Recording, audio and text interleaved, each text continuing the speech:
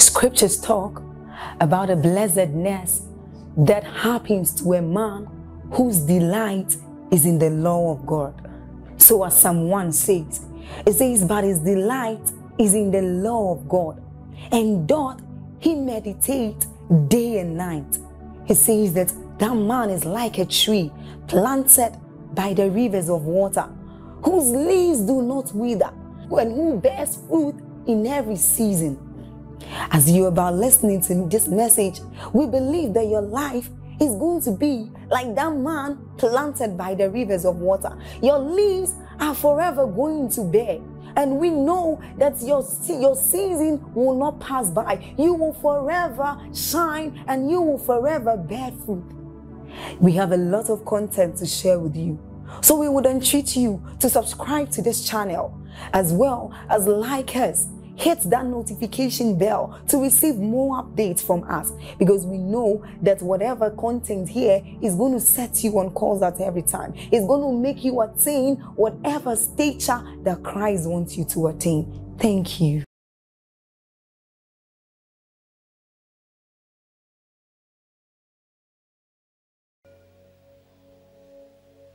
The Lord is putting a crown in the head of a sister here.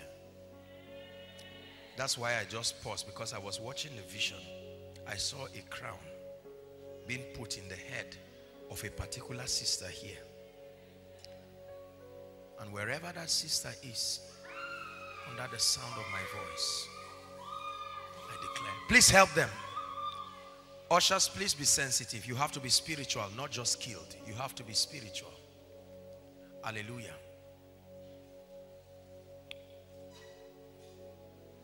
Spirit, break out. Break our walls down. Don't sing, just listen to me. Spirit, break out. I'm speaking to your spirit man, not you. Heaven, come down. It's not a special number. Spirit, break out. Break our walls down. Spirit, break out. Hey, heaven, come down. I'll sing it one more time, then I'll teach. Something is happening to your spirit. Spirit, break out. Is deep calling unto deep. Break our walls down. Spirit, break out. Break our walls down.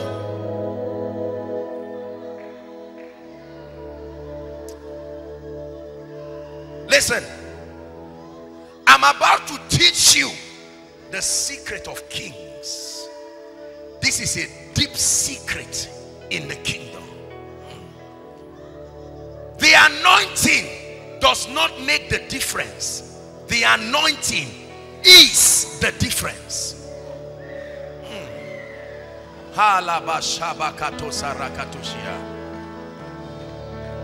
Spirit, break out. Hey, break our walls down. Spirit, break out. Yeah. Heaven, come down.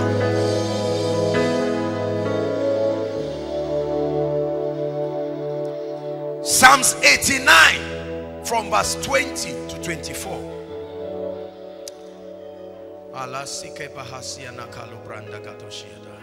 Please be sensitive. I'm teaching on the anointing now. The third key to hosting revival. It says, I have found David, my servant. This is a word many of us don't like to hear. Because when you hear the word servant, it looks like it's an insult to sonship. It's not. The hallmark of sonship is servanthood. Let this mind be in you, which was also in Christ Jesus, who although he was equal with God, he proved his sonship by becoming a servant.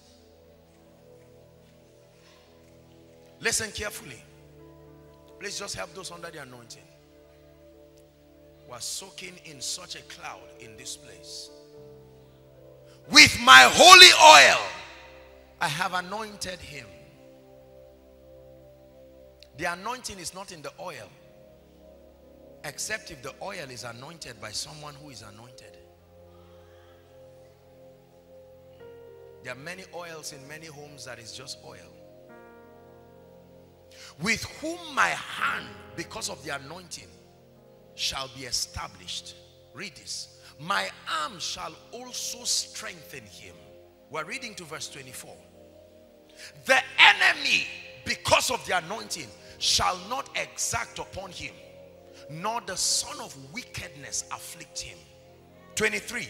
I will beat down his foes before his face and plague them that hate him. If you are a believer, read the last verse with me, 24. But my faithfulness and my mercy shall be with him, and in my name shall his authority be exalted. I have found my servant. In the equation of greatness, there always is a point in a man's life where you encounter the anointing. What is the anointing? The anointing is God's ability to produce his dimension of results. God's own ability that enables a man to produce God's dimension of result. Nicodemus came to Jesus by night and said, Rabbi, we know that thou art a man sent from God. He said, for no man can do these things except, so there is a condition, God be with him. Are we together now?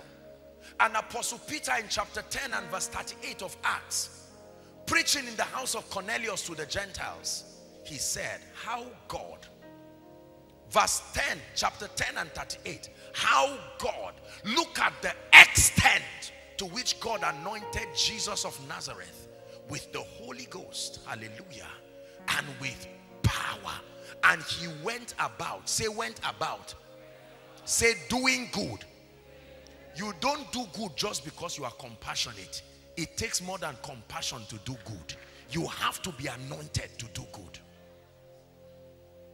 The situations that plague men in our world and your life and your family require more than a good heart. You must be anointed.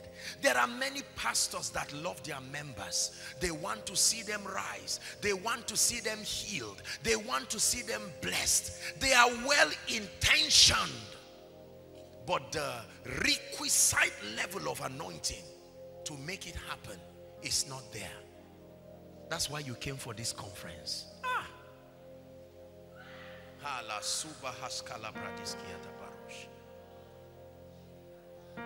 Man of God, you need more than revelation and good speaking. At the back of it, there must be the grace for performance. The grace for performance is not the anointing that makes people fall down. No. They fell down when Jesus said, I am he, yet they were not changed.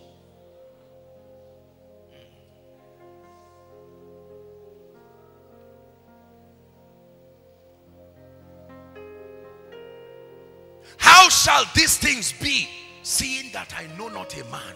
Lord, how will it happen? He said, the power of the highest. That's how it will happen.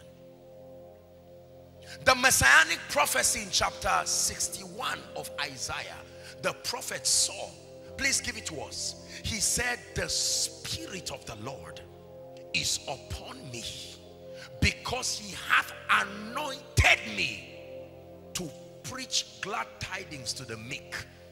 He hath anointed me to bind up the brokenhearted.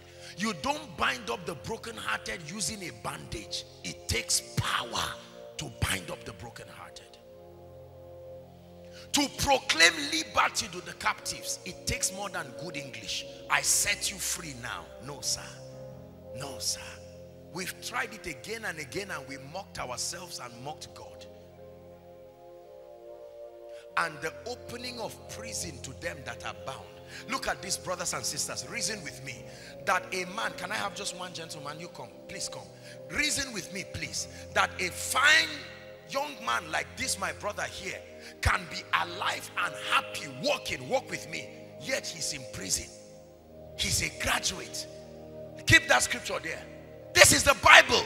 It's a messianic prophecy. Walk with me again. 10 years into graduation, he's still in prison. He's moving physically, but the Bible says he is bound. The woman who was bound 18 years was going to the temple. She was a member of the synagogue.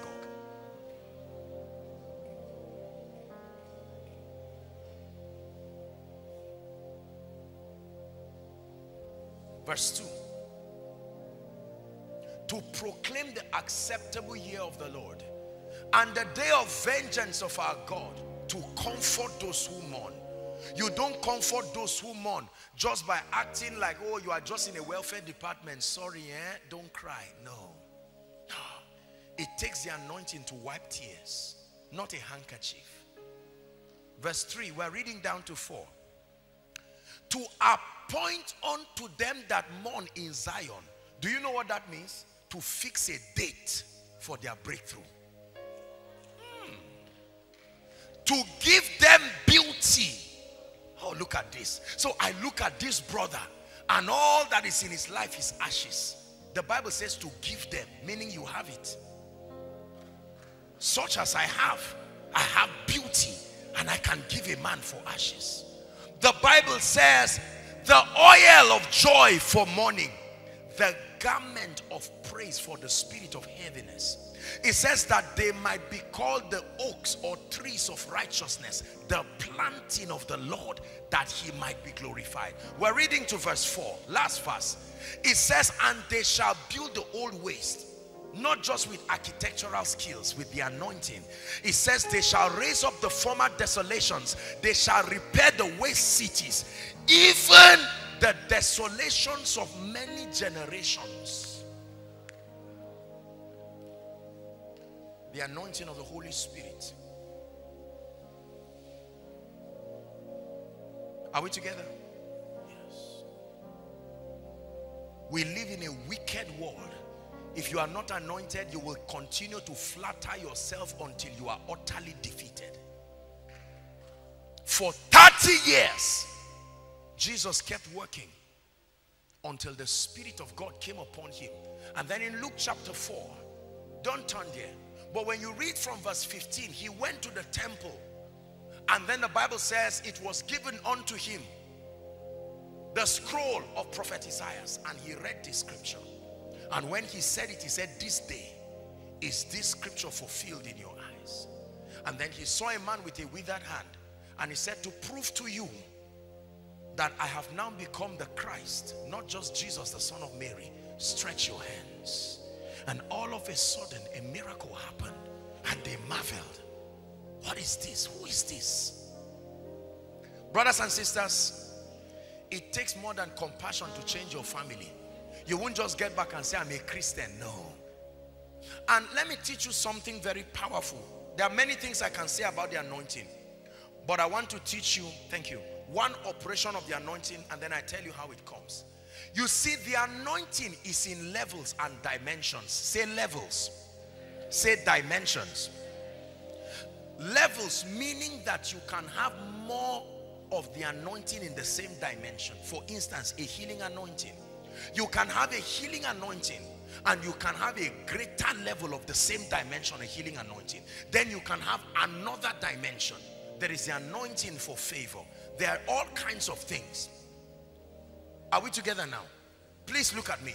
Your possibilities in this kingdom are determined not just by you being anointed, but the level and the extent of that anointing. So the Bible says how God anointed Jesus. So the issue was not that he was anointed. Look at the extent. The anointing works like money. Yesterday I used money. Can I use it again? This is 1,000 naira. Is that true, Nigerians? If you come to me and say, I want to eat lunch, and I give you 1,000, your lunch is under 1,000, I presume. Are we together now? But if you want to buy a car and I give you 1,000 naira, 1,000 cannot buy the car. So you need more of the same thing. Now watch this. The same money that buys a car is the same money that buys lunch, but the quantity. You are not a blessing just because you are anointed. Pastors, listen, this is where we fool ourselves. I'm anointed. I'm anointed. Hands were laid on me. How God anointed. How God anointed. You are not a blessing until you are unusually anointed. You can only solve the problems that are lower than your level of anointing. Listen, come again. I'm using money because I want you to understand. Let's assume that every challenge in this brother's life has a naira equivalent of anointing. I hope you understand what I'm saying. I'm not saying anointing is money. Are we together? Now, let's assume that this brother needs breakthrough. And let's say that breakthrough is 600 naira dimension of anointing. You get my explanation? And this brother's wife needs a child. And this brother needs a healing. And this brother needs speed. You calculate everything in his life. And he needs 5,000 naira dimension of anointing. And I come as a man of God invited. And I say, in the name of Jesus, I set you free. It is only the problems that are within the level of anointing that will be solved. This is an uncomfortable truth, but it's true. Listen, by the grace of God, when it comes to teaching on the anointing, I'm teaching from my office, not revelation. The Bible says that every man minister. Be careful when a naked man says, I want to give you a shirt. There are many people with no proof and no result bragging arrogantly. When it comes to the issues of the anointing, I tell you with all humility, I'm not careful to say this. This is an office, it's a call. That's it. That's why you find out that in almost every church and every Christian gathering, testimonies recycle. They are proof of the level of the anointing. When the man of God transits in the spirit, you will know there is a switch.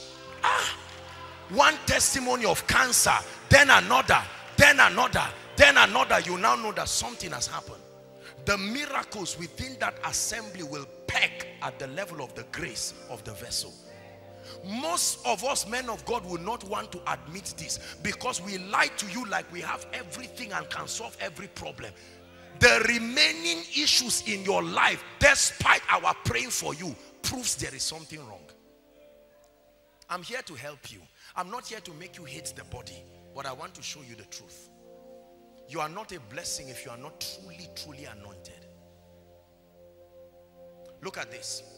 This brother can come right now having a cancer, and I can say, in the name of Jesus, I'm walking in the healing anointing. Be healed and jump and do all kinds of jamboree. If I'm a man of God, except God did not call me, all that pride we talk, at the end he's not healed. This guy goes to a Benny Hinn meeting. Benny Hinn stands on stage. He has not started praying. The cancer leaves. The difference is not God. How God anointed.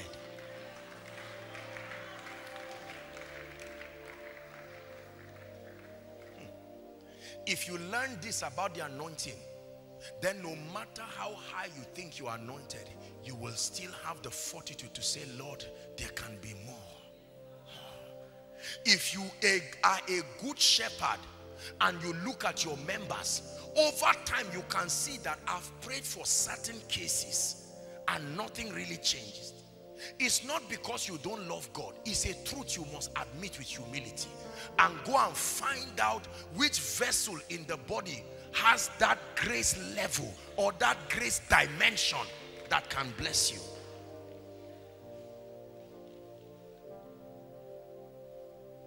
These are deep truths about the anointing. I have seen people come to me And it's amazing how easy their challenges are. When they are saying it, I begin to smile, not in pride, because I know that the challenge that brought them is within the level of the grace that God has given me to solve. And I laugh with them, and in moments it's gone. But I have also met certain cases over the years that even me, after I prayed for the people, I had to go on a retreat because I knew they would not get any result. You have to love God to admit this thing I'm saying, because it will sting your ego. And we men of God will not truthfully admit. We would like to say, look, it's your faith that didn't work. It's a lie. When a patient gets to the hospital, you don't blame him for anything again. His assignment is to get to the hospital. Listen, I'm a man of faith. But it is not just faith the way we say it. Because a dead man does not need faith to come back to life.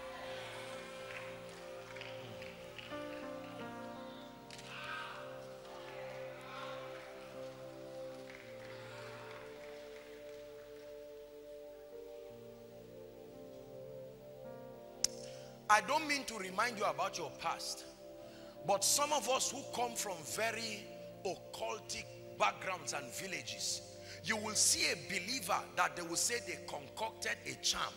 The person passed the charm and matched it. He didn't have faith in the charm, yet the charm still started working. And then they will say, what did you match? You matched charm. You are in trouble. The person was even singing hallelujah, hey, and then you matched charm. And the charm vetoed your praise and worship and entered you and walked.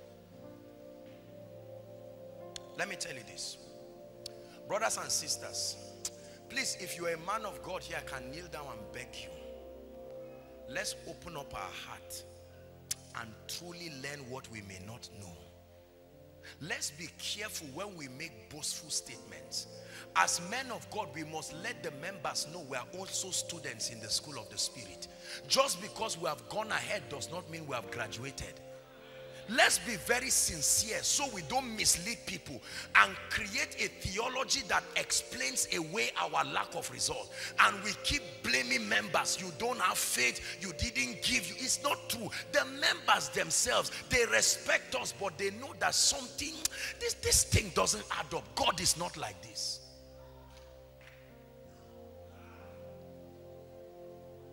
Don't dishonor any man of God. Don't dishonor any church. I'm an advocate of honor, but I'm opening your eyes to make you truly seek God. If we don't tell ourselves the truth, we may not find him. So this brother, I can bless him. Imagine, brothers and sisters, that the anointing that is about to come upon you shortly, some of you will get up and go home with running. You will run home and say, Mama, I found it. And say, found what? Say, Mama, I found it. Found what? I found the keys to open the heavens. They say, who is this one? Say, Mama, you have been praying like that before you went for NYSC. Say, no, something happened. Something happened. And you say, in the name of Jesus, let the gates be open. Something you are saying every day, but now you say it. All of a sudden, in 2 weeks, 5 of your brothers get jobs. 2 of the ladies are engaged. And you turn, even you turn back and say, what happened?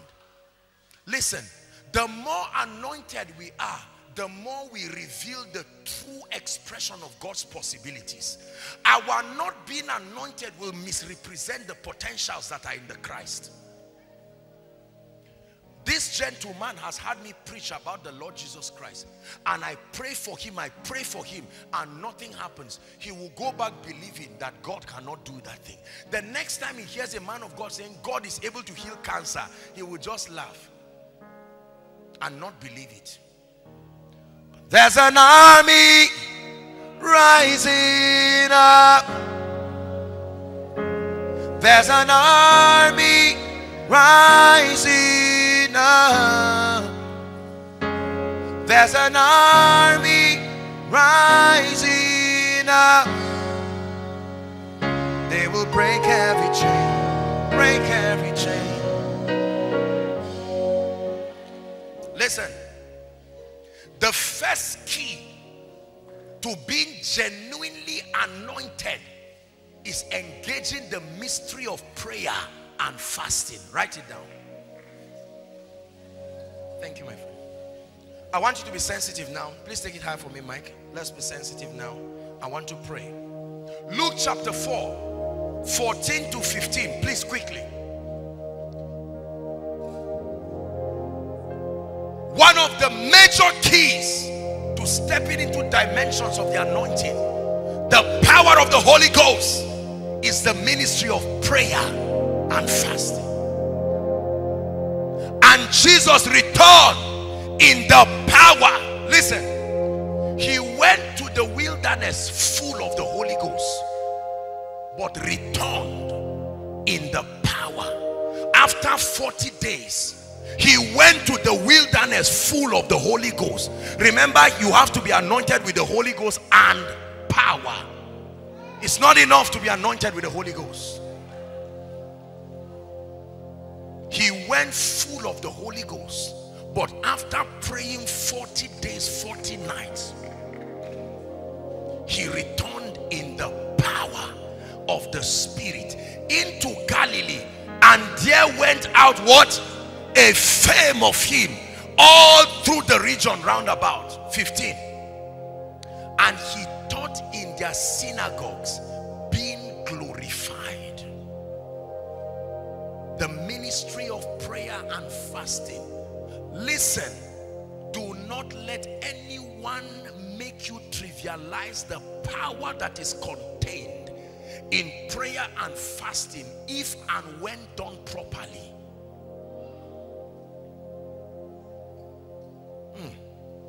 Prayer.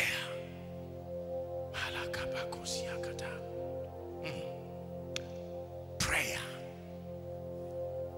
We have lost the art of prayer and travail. Listen, let me tell you, my brothers and my sisters, there is no shortcut to this thing. He spake a parable, Luke 18 and verse 1, to the end that men ought always to pray and not to faint. The Bible was talking about prayer in James chapter 5, and it says the effectual fervent prayer of the righteous, it says that it availeth much. And then the Bible says that Elijah was a man just like us, but he prayed earnestly that there be no rain over a space of 3.5 years. And then when the time was complete, he prayed again. When men pray, heaven moves. When men pray, their destinies move. When men pray, the flesh dies. When men pray, the glory comes. I tell you this, I'm a product of what prayer and fasting can do. Let the outer man perish, but that you carry genuine spiritual power. You reign, you ancient Zion's king. Kadosh, Kadosh, you are mighty on your throne. You reign, you ancient Zion's king. Kadosh, Kadosh, you are mighty on your throne. Break forth, thou fountains of the deep, and weep, Kadosh. You are mighty on your throne. You are mighty in this place. Mighty in this place. You are mighty in this place. Listen, one of the graces that I trust the Lord to come upon you tonight, my brothers and my sisters, is the spirit of prayer and supplication. You need that grace. Man of God, pray twice. That grace. Let me tell you, train your members to pray. Train your members to fast, and see the capacity of the spirit that they will carry. Have you not seen timid men and women go to the place of prayer and come out as lions? There is no amount of counseling that will replace the power of prayer. Prayer and fasting. Number 2, The second key to receiving the anointing is impartation. This is where we'll round off tonight. Please pay attention. Impartation is a transference of spiritual possibilities. It's not just a transference of anointing. It's not just a transference of grace. Any dimension a man attains onto in the spirit is transferable under certain conditions. Are we together? Deuteronomy chapter 34 and verse 9, please.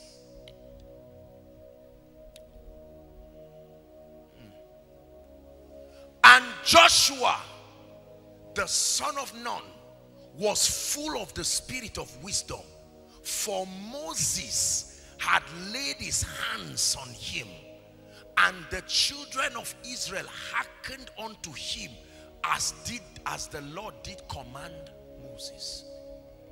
Joshua was full of the spirit of wisdom because he received an impartation. Ezekiel chapter 2, very popular scripture. When you read from verse 2, really 1 and 2, the spirit of the Lord, read 1, give us 1 and 2. And he said unto me, Son of man, stand upon your feet and I will speak with you. But the guy was weak. He couldn't stand up by his strength. And then the miracle happened in verse 2. And the spirit entered into me when he spake unto me, and that spirit set me up. You don't stand by desire. There is a grace you must receive that can bring you up.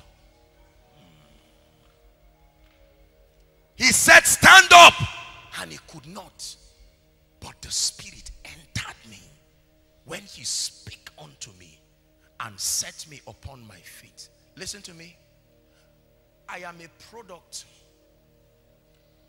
of not just an encounter with the Lord Jesus Christ, but I am a product of many anointings. Anointings are like an address. You can know where it came from.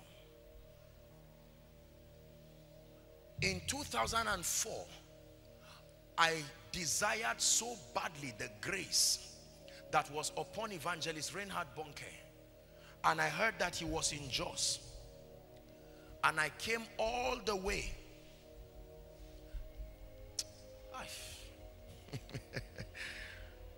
Let me show you something. Please give us Habakkuk chapter 3 and verse 3 to 4. If you can give us amplified. Our time is gone, but please be patient with me tonight. We're going to pray. I will not waste your time unnecessarily. God, the Bible says, came from Teman and all of that, and his glory covered the heavens, and the earth was full of his praises. Let me show you a mystery. Verse 3, verse 4. I want you to read with me. 1, 2, read. And his brightness was like the sunlight rays stream from where? Stop. Rays stream from where? Read on. And there in the sunlight splendor was the hiding place of his power. The power of God has a location. It is hidden in his hands. So impartation is a system that transfers the power of God to a man, to a life, to an individual. But there is one law I must teach you. It's called the law of honor. That's the spiritual law allocated for receiving impartation. You never receive an anointing from a colleague. You never receive an anointing from a classmate. You've heard my message, Commanding Results, Hebrews 7 verse 7. It's a mystery that has blessed the body. I will show you why many of you may be close to the most anointed people in the world and never receive. Read with me, it's projected. 1, 2, read. Yet it is beyond all contradiction that it is the lesser person that is blessed by what? Listen. The power of God never flows until you create that spiritual potential difference through honor. Here's what the Bible says. He that receives a prophet in the name of a prophet shall receive what? A prophet's reward. You can receive a prophet in the name of your elder brother. You receive a hug and pocket money. That's a brother's reward. You can receive a prophet in the name of your roommate. You receive a warm place to stay and an opportunity to fetch his or her food. That's a roommate's reward. Before you ever receive, your first assignment is discernment. Who is this man? Not just as a man. Does Elijah had the sons of the prophet? He was a lecturer to them. He was mentoring them to become prophets. But Elijah said, you are not a man, you are a system. You are more than just an ordinary man. Are you aware that God is going to take your master? Yes, we know, but and Elisha followed. And when it was time to receive, he said, tell me quickly what you will have me do. He said, a double portion. He said, you have asked a hard thing. However, if you can see me. Was he not looking at him already? He's not talking about physical sight. He that has an ear, not everybody has that ear. He that has these eyes. That means if you can discern what I represent, that I'm not just a man, I represent a spiritual system. All of a sudden chariots came. It is appointed unto men to die once. So when a man is flying and going, he's more than a man. Do you discern this? And when he saw it, he said, my father, the chariots of heaven and the horsemen thereof, the mantle came. Wow. When he caught it and went to the Jordan, where is the Lord God? The water did not part for Elijah. The water did not part for Elisha. The water parted for whoever carried that mantle. Your possibilities are defined by the levels and the dimensions of the anointing. So meetings like this are a system of spiritual upgrade to bring you into a deeper level. And that's what we're going to do now. Listen to me, brothers and sisters. One of the reasons why we never receive from men of God is because of dishonor. There is a lot of dishonor in the body of Christ. The mantles of the generals are still on earth. Mantles don't leave earth to heaven. Dishonor shrouded them, waiting for a time appointed when a generation can discern enough. Are we together now? Every mantle you ever read about in this Bible is still on earth. Our attitude of dishonor is what has made us close. That's why I taught you yesterday that if you dishonor the body, there are realms you will never enter. Because there are anointings. I once met a woman. I consider myself to be a student of the Bible. I was ministering in a PFN crusade in Kano, a conference. And all of a sudden, I saw this woman. And the woman looked at me. And she said she finishes her Bible every 15 days. It's an anointing. She's an intercessor. Doesn't do anything. I felt like kneeling down to say, my God, what did you say? Please, that grace quickly. Now, I want you to listen because you are about to receive now. I went to Jos for Reinhard Bonke's crusade. And all of a sudden, that man was here preaching like I'm preaching in this conference now. I was in the crowd of people. And you know his crusade, you stand, you don't sit. My goodness, was I tired? But I insisted.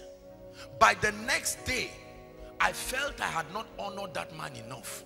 So I said, at least I will join the workforce.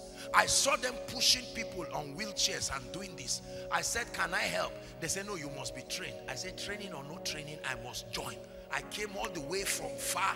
I didn't come to play games. Look, when you are desperate for something, nothing else matters. Like someone tonight needs to be desperate. When Reinhard Bonke preached, I was already in ministry. Very simple message as his manner is. I would have sat down there and said, what kind of cheap nonsense revelation are you? I need it. Oh God. When you want something, you set your face like a flint. You've heard it in my teachings. There was a pregnant woman who was standing by me. She came for the crusade too. Every once in a while, she will lean on me. At one point, I said, Madam, I'm not the owner of this. Which one is all this one? I came to with passion in my heart. I stood on that ground for 6 hours. I refused to be tired. When Reinhard Bonnke finished preaching, he was about to take water so that he will minister the baptism of the Holy Ghost. And then my eyes were open.